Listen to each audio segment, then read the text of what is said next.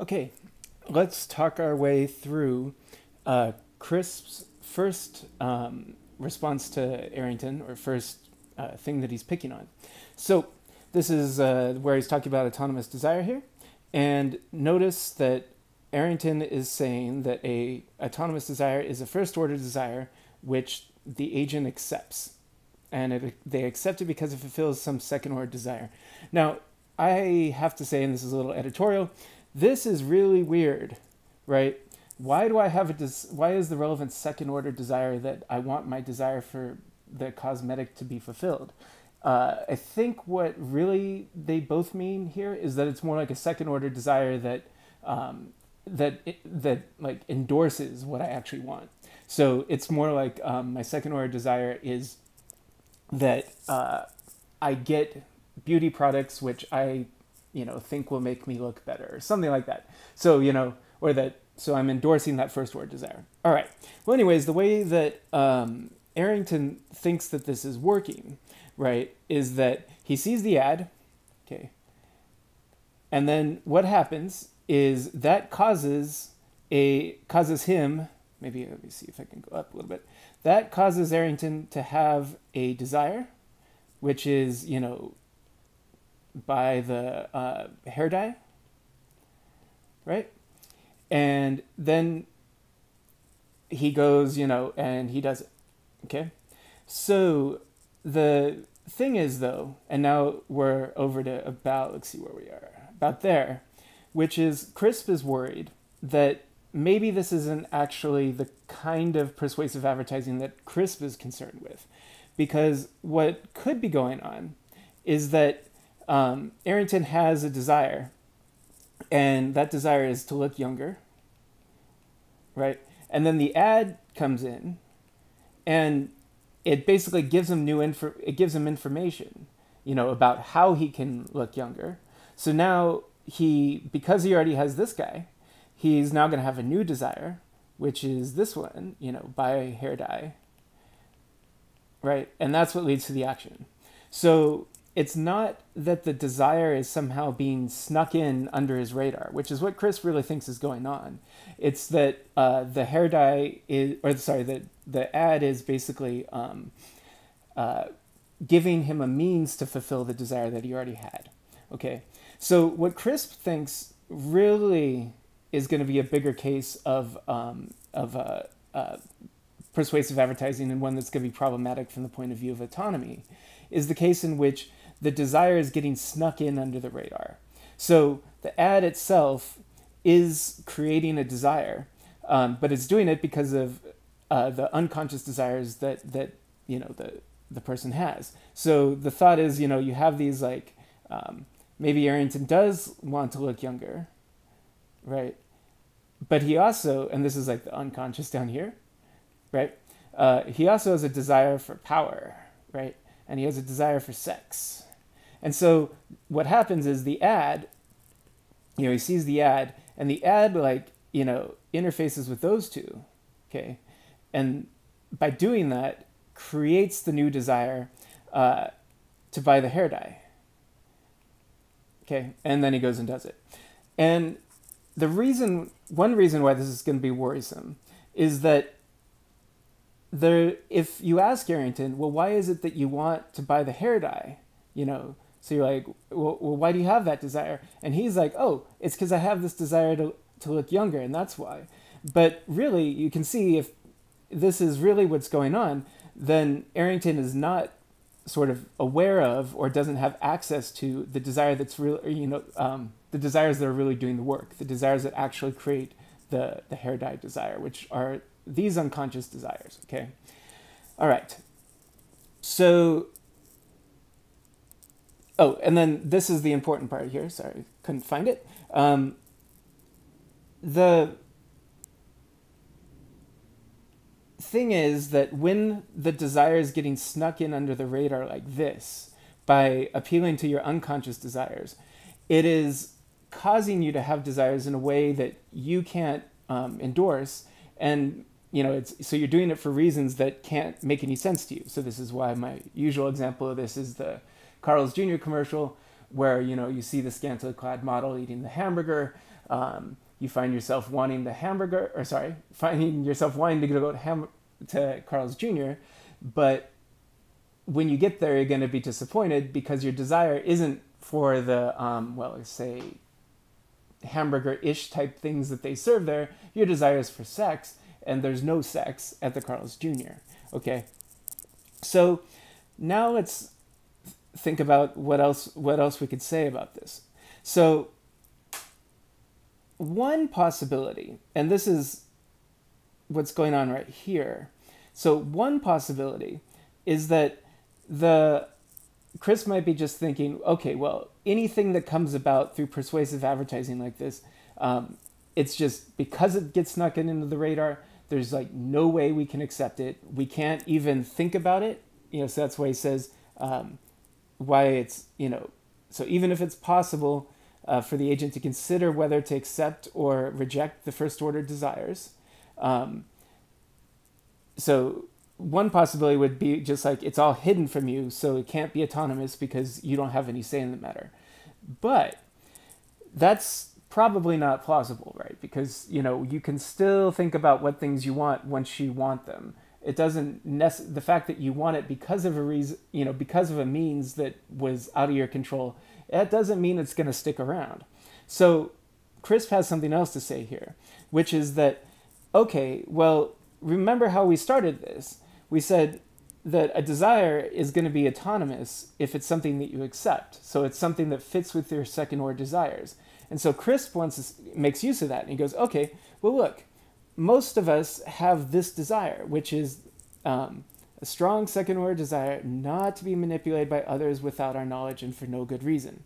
Okay?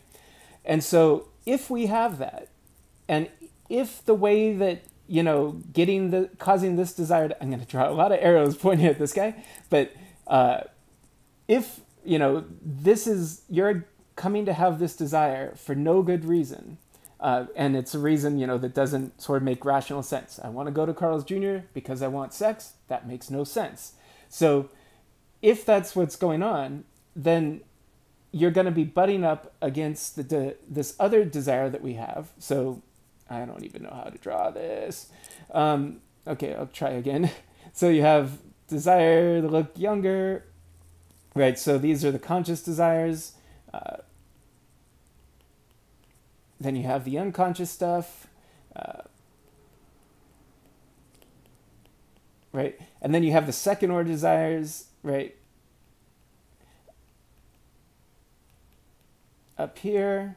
And one of those, Crisp says, is going to be the desire, you know, sort of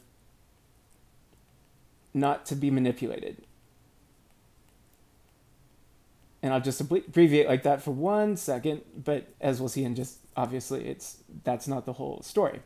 So the thought is that as long as somebody has this second order desire, then that's going to block desires like this from getting endorsed, because the way that it came about, you know, by going through your subconscious, that is always going to be something that you can't actually find to be a good reason, right? It prevents you from wanting it to be a good reason.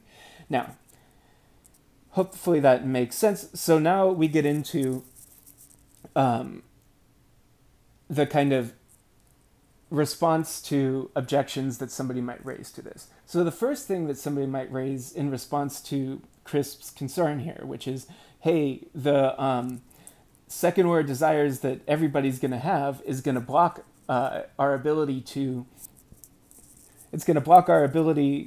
to endorse, you know, desires that come about through through persuasive advertising. Okay, so he's got to answer, you know, concerns about that. So the first one is, well, hey, maybe sometimes it's okay to be manipulated. You know, maybe there are situations in which we are perfectly fine with having desires that come about through manipulation. So Crisp has already answered that mostly by the way that he framed it, okay? Because remember, it's not just a desire not to be manipulated by others, but it's to be manipulated without our knowledge and for no good reason. And so there's at least so he wants to take care of this possibility that, hey, maybe we can be okay with being manipulated by pointing out that, yeah, sure, there are plenty of cases, like, for example, going to see a good actor. You don't know exactly how it is that they're causing you to want things, right? You want the couple in the rom-com to get back together, right? It's not clear to you how they're causing that,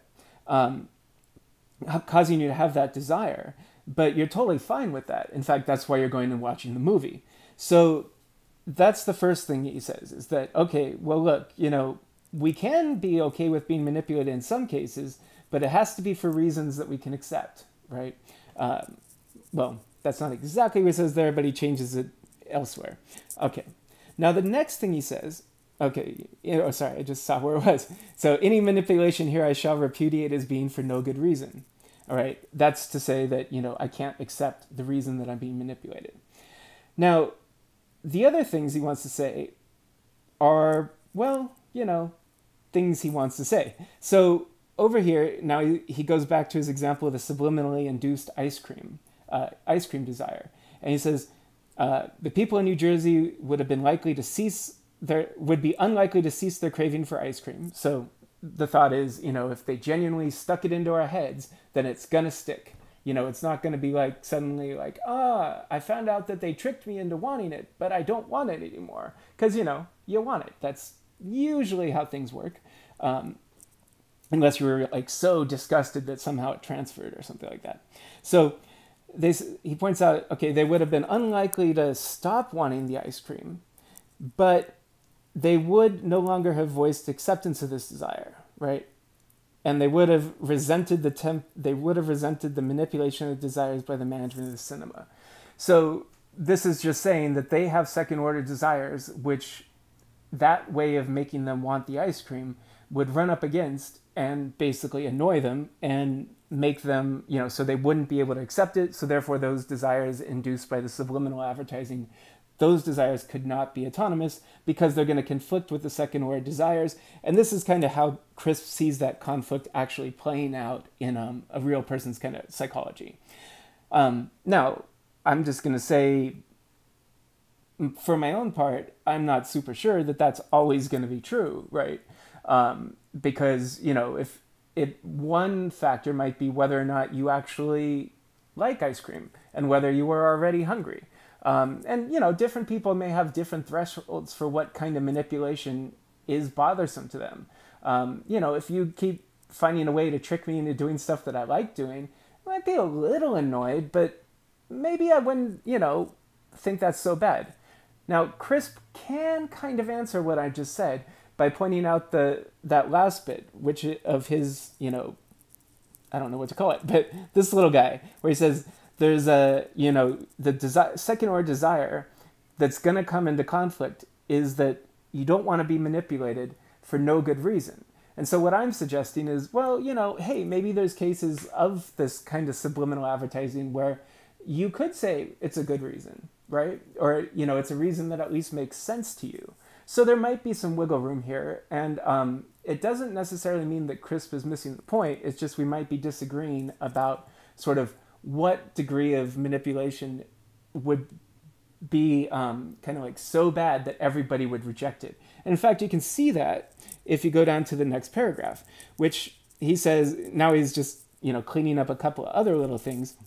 So first, let's ignore this first part. Let's see, where is it? There it is. So he says, nor is it an argument in Arrington's favor that certain members of our society will claim not to have the second order desires we've postulated.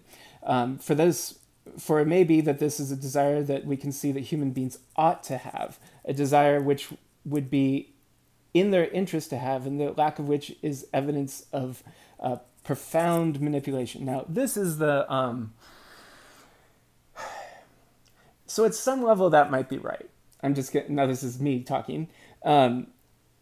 It might be true that if you're a fully adult person, and everything about, sort of being in control of your own life that goes into the idea of autonomy, that might mean that, yeah, you do have to have, some ultimate authority most places in your life.